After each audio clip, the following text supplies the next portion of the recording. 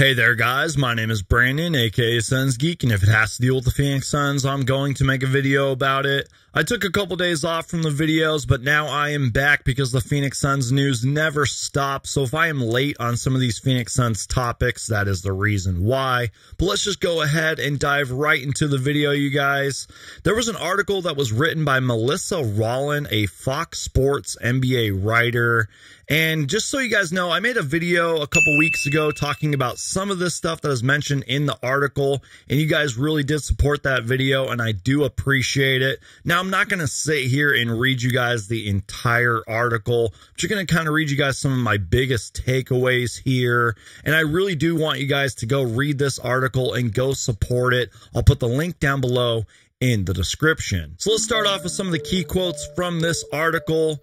As it's written, Kevin Durant has seen the rumors that he's unhappy in Phoenix, and they're upsetting to him. Kevin Durant said, and I quote, "I don't want to get traded.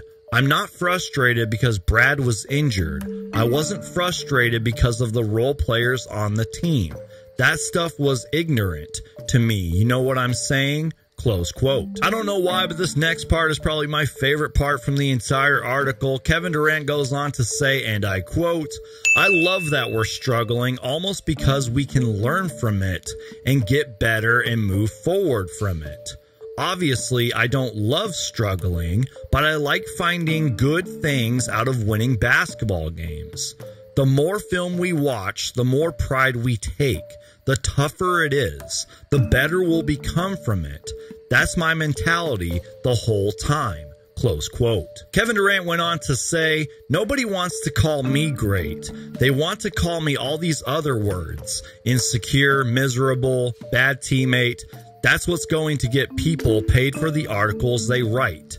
They can't write, quote, KD is such a student of the game, or he's a great teammate, or he loves basketball. Nobody wants to hear that stuff when it comes to me." Close quote. And you guys, my biggest takeaway from this article is Kevin Durant does not want to get traded. Let me repeat that just in case you missed it.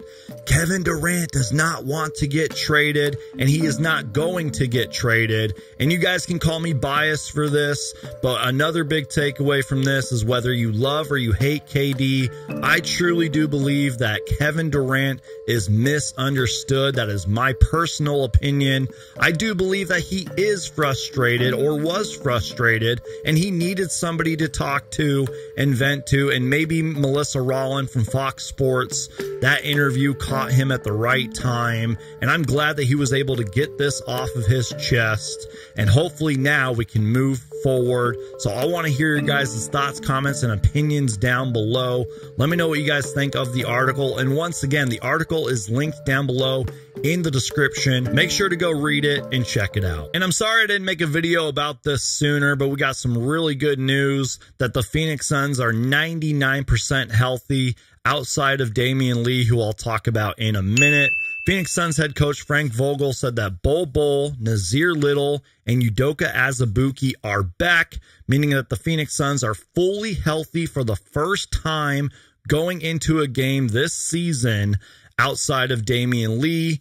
And Dwayne Rankin from the Arizona Republic gave us a little bit of an update on Damian Lee. He goes on to say that Damian Lee is rehabbing the injury, working his way back, but is still a ways away from returning, as the hope is he'll be back near the end of the regular season. So in a way, you guys, the Phoenix Suns are fully healthy for the first time this season, and that is really good news. I am hoping and praying, fingers crossed, that we can continue to stay healthy, that the big three can get more games under their belt, and then we can really start fully judging this team. Hopefully this means that good things are coming our way for the Phoenix Suns, because the Phoenix Suns really need it, and I really hope and pray that we can continue to stay healthy. And shout out to John from the Suns Jam Session podcast, who had a really good tweet about the Phoenix Suns big three. The tweet goes on to say, 6 games played together, 108 minutes, plus 23 for all you plus minus fans out there, 53% from the field, 34.5% from 3, 70 assists on 108 field goals made, 3 assists to turnover ratio, Give it some time. I don't know why, but I really liked that tweet. And shout out to Stat Moose, who had a great tweet about Grayson Allen, who is the only player with 10 plus points per game on 50, 40, 90 shooting this season. Shout out to Grayson Allen, man. He has been great. And I couldn't find the audio of it, but Yusuf Nurkic had a really good tweet that I saw on Twitter. Once again, shout out to Dwayne Rankin for this. Yusuf Nurkic said, and I quote, "We're not going to be perfect. I'm not going to be perfect. As long as the intention is to win, I'm cool with it. I'm trying to be a Phoenix Suns for the rest of my life.